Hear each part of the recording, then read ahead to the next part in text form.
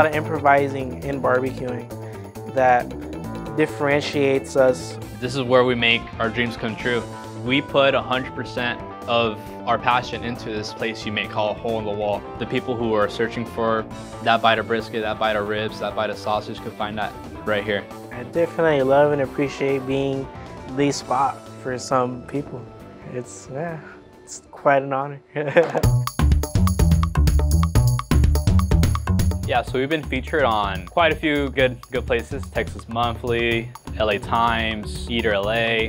Definitely the most meaningful one will be the Vice video. That one, man, has touched so many people that I couldn't believe. I got a lot of people to come over and try us out, and it's definitely amazing to see as far as how far out the barbecue community can get. Yeah, so Rays BBQ is located here in the city of Huntington Park. It's about a 10-15 minute drive from downtown LA. We're open from Tuesday through Saturday, 10 a.m. to 3 p.m. or sell out, and that's the fun part about it. We don't know who's stepping in the store, we don't know what company's gonna order, and it's always great to see new people here.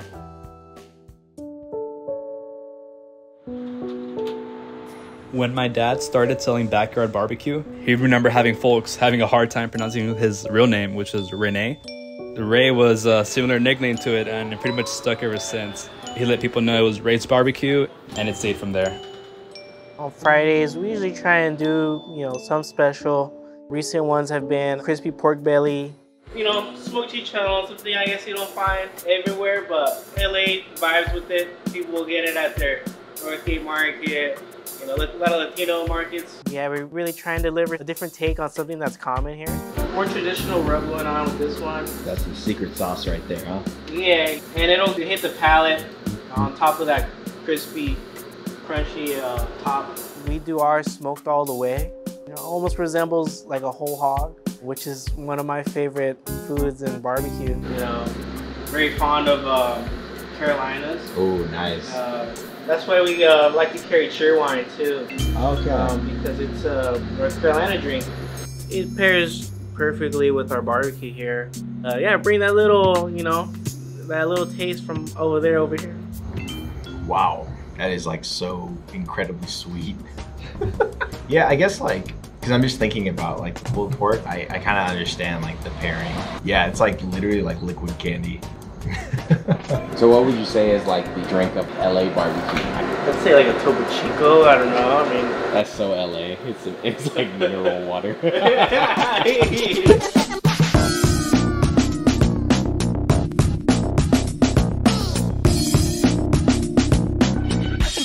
On a Friday night yet. The sauces just dry out the skin? Yeah, it'll come off, so and like you said, just dry out that skin. It's just days of early mornings and long nights. Definitely lots of patience and attention to detail. Is there a specific shape or size you're looking for? Yeah. If I put a small one, it'll just burn really hard. At least one that has its full shape or chunkier log. We use white oak. We like the aroma it gives out, how it burns. That's just the middle ground of good lasting wood alongside nice smoke, not too much of a harsh flavor. And I find it, after talking to some pitmasters too, that it is the wood of choice here in California without paying the Texas price of imported post oak. So at this point, do you feel like you mastered the J&R? I learn as I go, always. And I'm always tweaking it to see if I always get better results.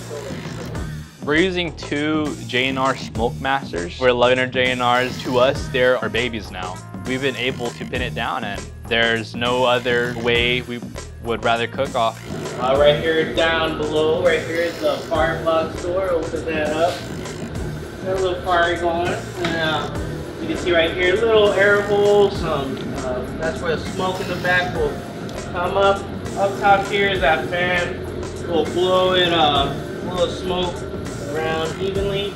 J&R has been around for 50 years, and it's been right there with the offsets starting off. I think they've been around for 50 years for a reason. Carolinas, they'll base their meats, usually salt. Use the sauce, this kind of sauce, vinegar-based sauce. because I mean, I can't do whole hogs in these GNRs either. The belly is, you know, one of the best parts of pig, so I figured, I mean, at least I can do that, right?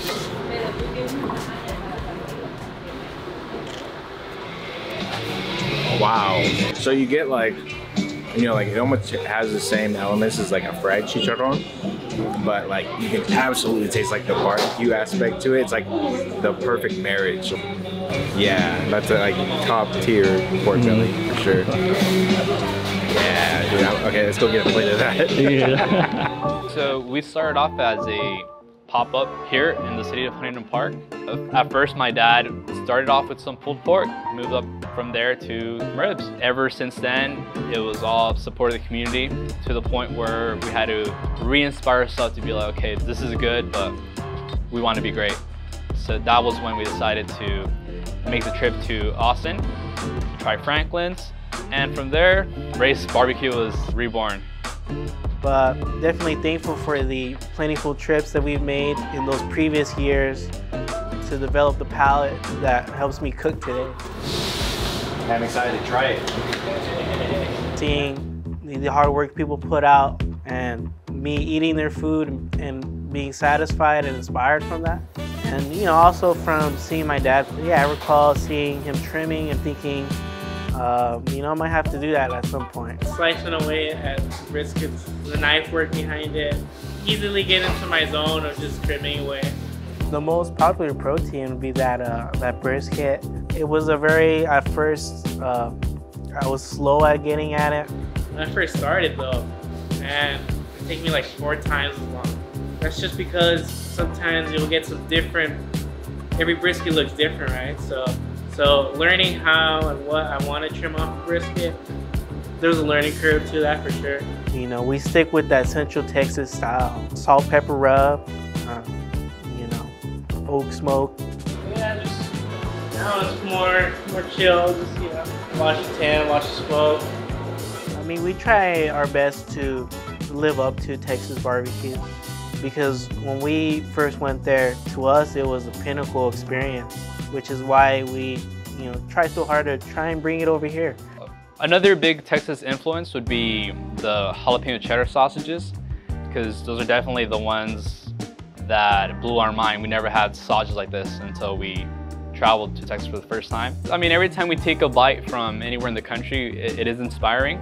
Whether if it's our chicharron, which is inspired by our Salvadoran heritage, which is a necessity for pupusas, Memphis-style dry rub ribs, North Carolina-style pulled pork with its mud sauce. It's barbecue that has various influences, but ultimately, you know, as it's family run, we put our love into it as a family. We're honored to put food on the table for others and build a relationship off that with them.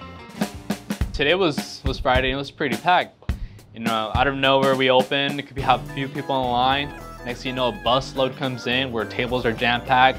So it could vary, you know, it's all a surprise here at Rays. You want a night to go though, right? Yeah. Go ahead, take a seat, guys. I'm the one who's supervising, making sure our customers are satisfied. I'll go say what's up, check up on them.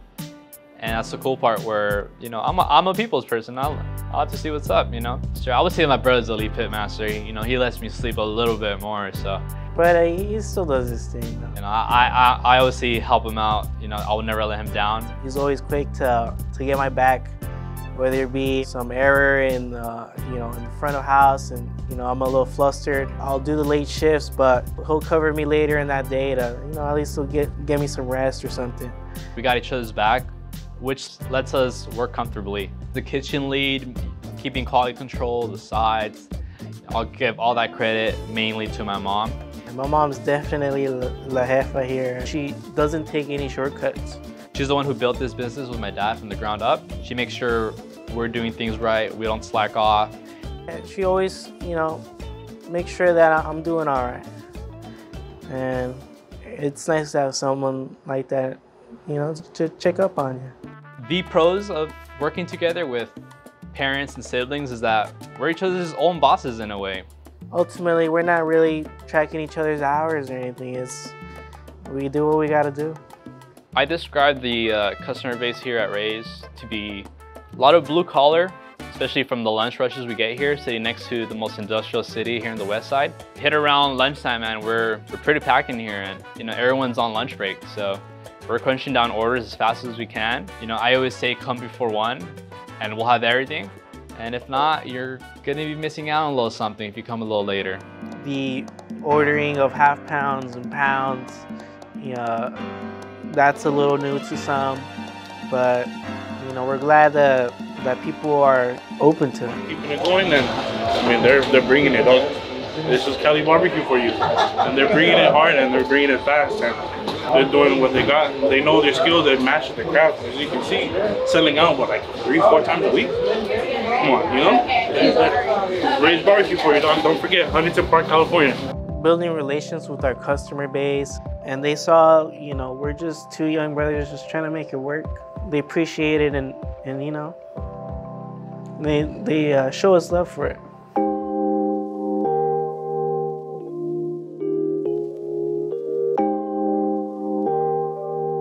There's parts of this lifestyle where, you know, you can feel overwhelmed, and there's parts of it where, you know, you're just chilling and smoking away at some meats.